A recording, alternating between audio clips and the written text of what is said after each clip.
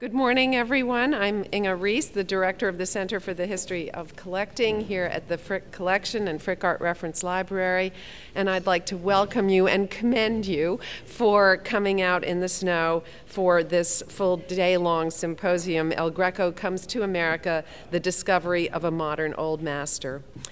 As most of you know, I'm sure, 2014 marked the 400th anniversary of the artist's death and prompted many institutions in the United States and in Spain as well to stage special exhibitions and events honoring that moment. The National Gallery of Art brought together all of the paintings by the master held in Washington and Baltimore, the Washington and Baltimore area, and here in New York, the paintings in the Metropolitan Museum of Art and the Hispanic Society of America hang gloriously together in the Metropolitan Museum's European Paintings Galleries.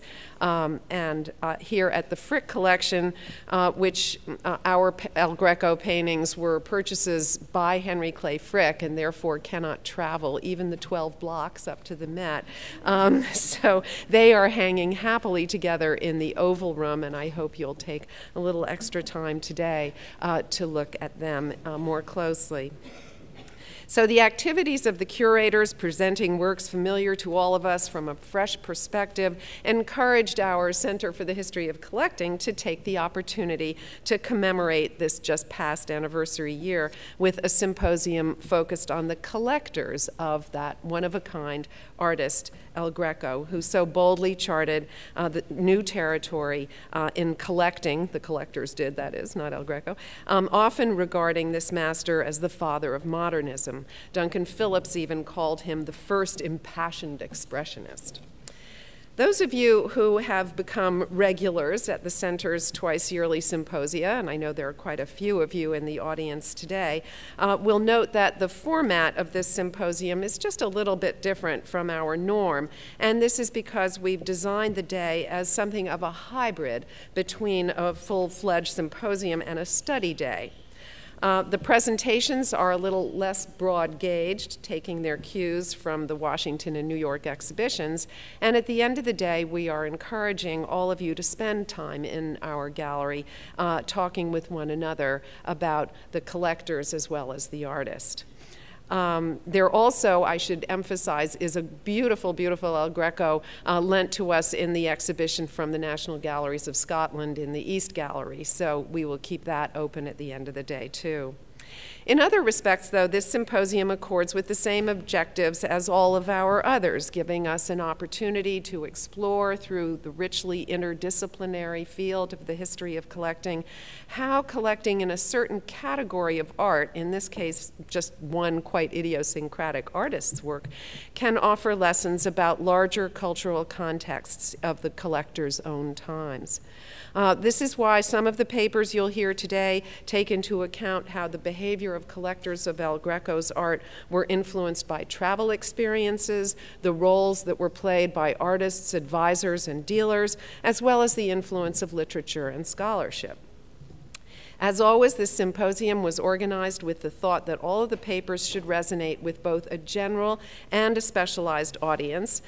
We do this knowing that the content of the presentations is absorbed differently by different listeners, and we can all gain from the exchange of reactions and ideas that this forum offers to you.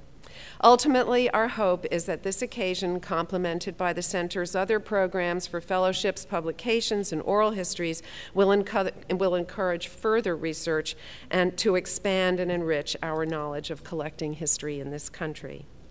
I couldn't have been more delighted by the positive response to the idea of holding this symposium that we received, both among our own curators and our colleagues at the Met and the Hispanic Society. So our collective El Greco in New York efforts, as well as Washington's, will be wonderfully celebrated by those who know the most about the works on display. I would, however, like to single out José Luis Colomer with great thanks for bringing up the idea of holding this symposium and helping us shape the program.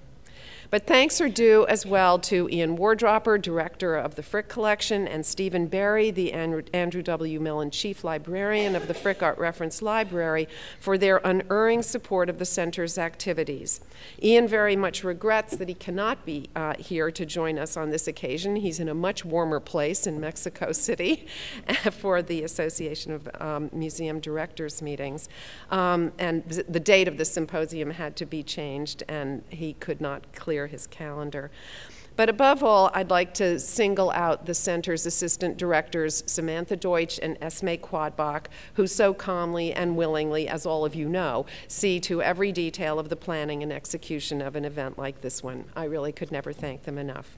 Last but far from least, I'd like to thank the Stavros Niarchos Foundation for its support of this symposium and for their recognition of the important ways that these events kindle new ideas.